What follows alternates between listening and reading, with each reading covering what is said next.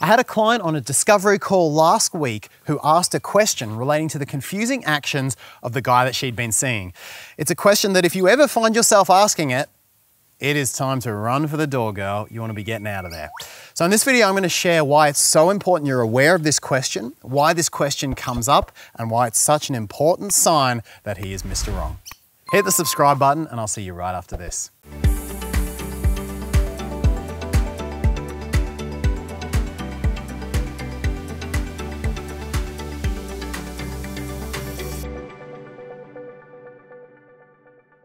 So a client came to me last week for a discovery call as she'd started seeing a guy and was asking herself this very important question that I want to talk about today.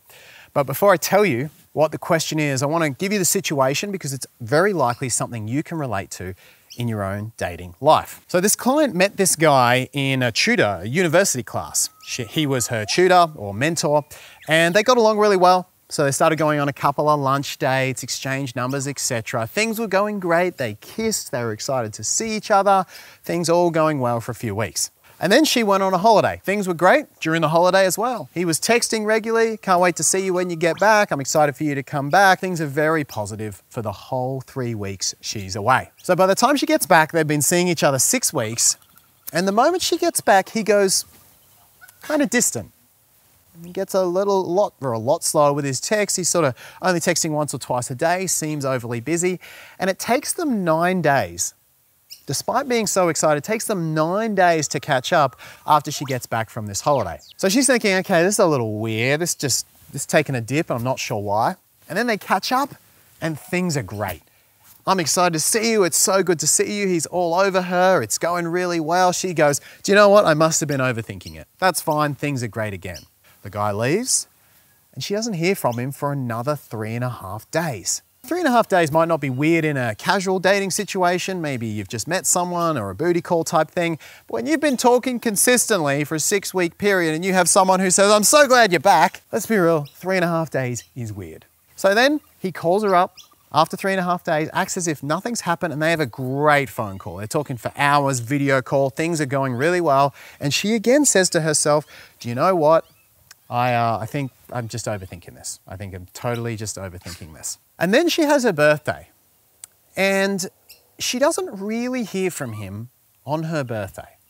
Other than one text, he sent her a birthday text, so a little bit there, but she doesn't really hear from him. And then the next day after her birthday, things ramp up again, right? He's like, hey babe, hope you had a good day yesterday, excited to see you. And she starts going, am I overthinking this or is this weird? So things are great again, they catch up again, and straight after that, things went downhill, right? Another 3 or 4 days without hearing from him. And that's when she comes to me. She comes to me and she says, Mark, I want to know what's going on with this guy. This is very confusing. We've had a lot of good times. We had a great day chat thing after my birthday. He seems so excited. He says all this great stuff, and then these dips. And she asked me the question that makes my ears prick up.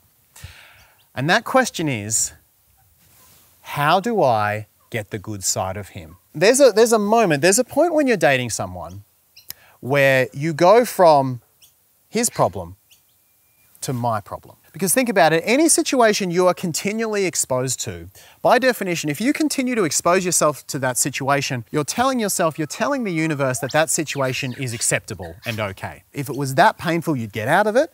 So by definition, anything you continue to expose yourself to, you're saying that it's okay. And so something happens in our brains when we're exposed to someone who's avoidant or hot and cold for too long.